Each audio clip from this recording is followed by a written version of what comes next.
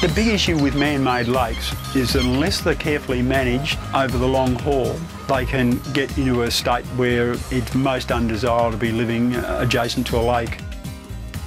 When the warmer weather came, so December, the odour level started coming up. We had dead fish there occasionally, there's dead birds there as well, so it's suggesting that the environment wasn't exactly as it should be.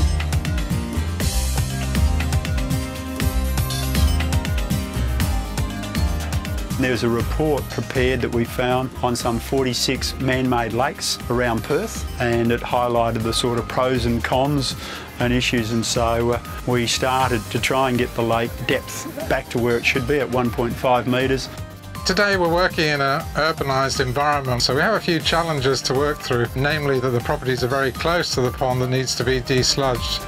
This is a very nice area here, but because it's artificial, sediments will build up in the lake area, and that means that every now and again they'll need to be cleaned out and the area revitalised.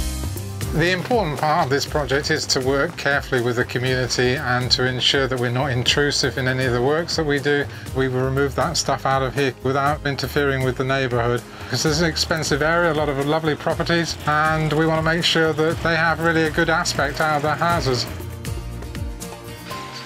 The local community made us aware that there were a number of moorhens and other nesting birds in these reeds, and that we should be quite careful in the way that we approached it. They certainly briefed the ratepayers before they started the work, and so that was very much appreciated. And yeah, so we were kept informed. You can see that there's very limited space to get this in, so it's an ideal piece of equipment to get into these sort of tight areas and work around and remove the sediment and pump this 200 metres which it will take to go up to the laydown area. Since the last recording, which is just over 2 weeks ago, we've filled 3 tubes and we're on to our 4th, and we've managed to get a lot of the black ooze out of the area around where the houses are. You can imagine all these tubes have got so much black ooze inside them, and if it was just an open area, not contained inside the tubes, then the smell would be very strong, and the neighbours who are just metres away from us would be complaining. There was no smell at all. I haven't smelt it at all, and nor has my husband and our couple of neighbours, because I keep in touch with them, and they said there was no odour at all, and they couldn't believe how easy the process was. Obviously hard to Martin, but easy for us. We're going to leave compact sediment that can be cut open and then removed by a truck. This is the type of material that's going inside the tubes, and it really contrasts with what comes out. The dredging has gone really well. We've achieved our requirements of deepening the basin.